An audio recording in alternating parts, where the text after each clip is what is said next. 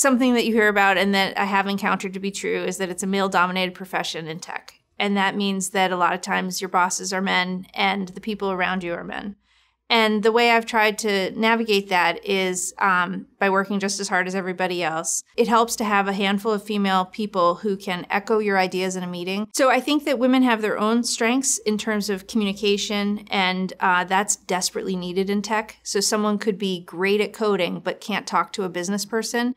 So I find a lot of women sometimes play the role of being actually in the leadership role of taking the hard tech stuff and being able to go put it to use. So there's a role for women in tech, no doubt about it.